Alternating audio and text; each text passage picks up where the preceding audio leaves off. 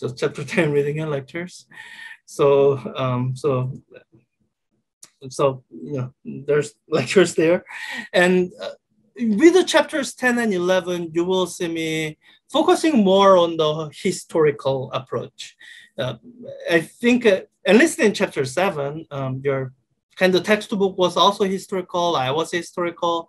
In chapters 10 and 11, for whatever reason, your textbook is kind of skipping right to the state of the art as we know it now. And I still think there's some value in trying to retrace the steps that people who are first studying these followed. So to that point, so your textbook sections 10.1 and 10.2 will cover some topics that will take me quite a bit of time to get to. But I think it's useful for you to read, skim through it. Some of these cover kind of the background material, protons and neutrons. Hopefully you knew that there were those two different kinds of nucleons, particles in the nucleons, the particles in the atomic nucleus. So hopefully you knew that. If not, this is where you'd learn it. And the notation for isotopes, I think I talk about isotopes as I'm talking about radioactive decay. And this is I think I do bring up this chart in the lecture. These are kind of useful things to know about as a matter of factoid or trivia about the atomic nucleus. One interesting thing you see is that the number of protons and number of neutrons kind of tend to equal each other in light, stable nucleus. At this point, you don't really have an explanation why that should be the case, except that it is. And there are obvious exceptions, like helium-3 is stable. Helium-5 is not, but helium-3 is stable as helium-4. Chart of nuclei. And nuclear physics sometimes it deals with kind of trying to figure out the interaction between interaction that describes these different nuclear species. And that's kind of what nuclear binding energy gets you into, which we more or less skip. We don't really talk about mass defect to read about it so that, one thing I will say is that one model that's sometimes used to model the nuclear energy levels, I think it works especially well for heavier nuclei with the excited energy levels. You can model this actually as a particle in a box, three-dimensional particle in a box that we've been talking about. So, but your textbook doesn't get into that, and we're not going to either. So, but binding energy is just to give you some level of expectation that the energy per nucleon is gonna vary depending on what nucleus you are dealing with. And this is kind of a useful trivia to know that iron is the most stable nucleus. So when you are following a nuclear reaction chain in like a star, for example, so fusion can produce up to iron by releasing the additional energy. And if you're wondering how do any elements heavier than iron get produced, they get produced in supernova explosions in kind of a non-equilibrium, non-quasi-static interaction. So I'll just leave that there, but yeah, I'll leave it there. Where the lecture will pick up is actually with the section 10.3. That's we'll start with the nuclear decay or radioactivity decay, and radioactivity is kind of useful topic to know some things about, especially if you ever work in research setting that works with the radioactivity, because there are some safety things to know. The decay law, I do lecture on that. There's this decay constant and this differential expression or differential law that the decay follows. This is, I don't think your textbook really points this out. One of the implications of something that decays in this form is that these atoms are ageless, as in you cannot take a sample of isotopes, just pure sample of pure isotopes, and know how old they are. because whether they have been around for 1/2 lifetime or 2/2 lifetime, this particular sample you have, it'll have equal chance of decaying in the next half-life. And by the way, we don't really deal with the half-life all that much. We deal more with the lifetime that deals with the log base E. So yeah, that exponential decay, that's the common way you see nuclear reaction happen. And this exponential decay form, it's coming from the fact that the atoms don't retain a memory of how long they have been around. If they did, it could look different. It could look more like a human lifetime curve, or yeah. So there's that. And I think this section, oh wait, this is not the section that talks about. So what the lecture really gets more into is here, nuclear reactions. I think, yeah, they're gonna talk about alpha rays, beta rays, and gamma rays. Knowing these different types of radioactive decays and rays that come from the decays, that is one key thing to know about the nuclear reactions. Most importantly, because these different types of radiation determine what kind of precautions need to be taken.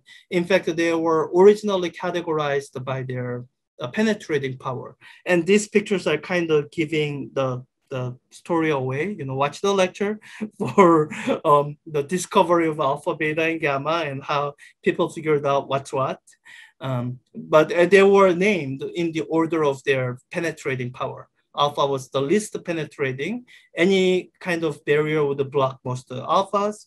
Beta was more penetrating. Depending on its energy, actually, it might be able to go through some thin metals, but at most energies you see, it's blocked by some good thickness of aluminum, for example. Gamma rays are the most penetrating. And in your textbook, they talk about X-rays in chapter 8. And because I kind of skipped section 8.5 in lectures, it's here in lecture. Well, you will see me talk about X-rays in order to compare them to gamma rays. And yeah, this is kind of an experimental setup to separate out these different rays. And you here in the discussion of alpha and beta decay, especially, you will see conservation laws mentioned. In each of these decays, certain numbers are conserved. So in alpha decay, the total number of protons and neutrons are conserved. They just get rearranged. That's what these numbers are showing. And in the beta decay, you will see that, so you will see the mass number conserved. So the sum of protons and neutrons is conserved, but the number of protons is not. It's so that the charge conservation holds. This particular estimate that they're doing, this is a useful estimate to be aware of, because this is the best argument to say that the electron was not somehow confined within the nucleus. Electron is actually created in the decay of the neutron into proton and electron. So if we are trying to argue that, electron was confined, the uncertainty principle tells you that that's not possible. These energies are way too high. So, so yeah, that section 10.4 is where lecture really gets started. Then gamma decay is the boringest one. Nothing really changes. It happens when an excited state of nucleus settles into ground state of the nucleus. So gamma decay happens most often alongside other types of decay like alpha and beta. Initial alpha or beta decay might produce a daughter nucleus that's in the excited state, and as that settles down further is when you will see gamma decay happen. So yeah, it's that, and that's kind of the chain of the decay chains, you know. I think this is alpha, beta, alpha, alpha, alpha. And all the elements heavier than lead is is unstable, and they will all have a chain to decay into either lead or something lighter than lead over long enough a period of time. And where the lecture ends with is with a discussion of fission, and fission as kind of excited or stimulated reaction. These nuclear reactions we've been talking about so far, you could talk about it as a spontaneous reaction. There's frankly nothing we can do to affect them. There's going to happen whatever. I think if you apply a strong electric field, sometimes that modifies the rates a little bit, but not much. Fission is where we stimulate, cause the nuclear reaction to happen by bombarding certain types of species of nuclides with a neutron. So this fission reaction doesn't happen with every type of nucleus, every type of isotopes. There are certain isotopes with which that happens. Uranium-235 is one of them. That's why they're used in nuclear reactors and atomic bombs. And plutonium-239 is another one. And so this is the description of the fission reaction, and this is kind of the schematic model of how it's happening.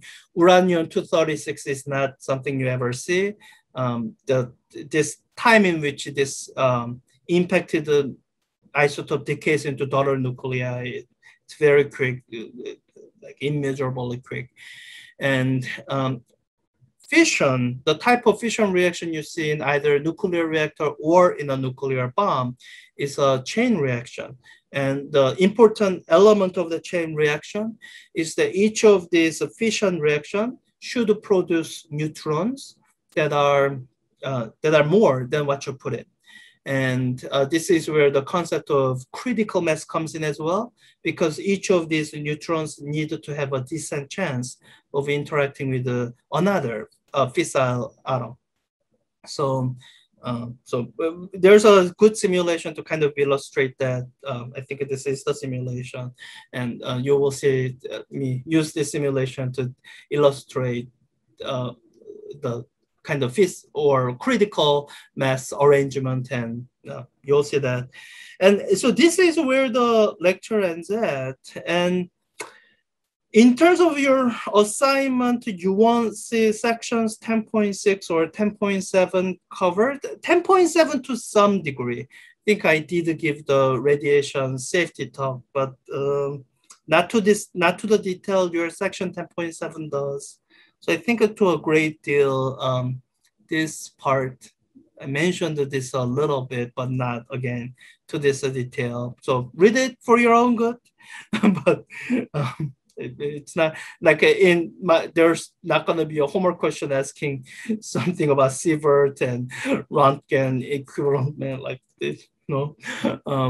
But it's something like this is good to know. Because when you think about sources of radiation, there are actually a lot of natural sources of radiation. Like these are natural sources of radiation that you can't get away from anywhere on Earth or out of Earth.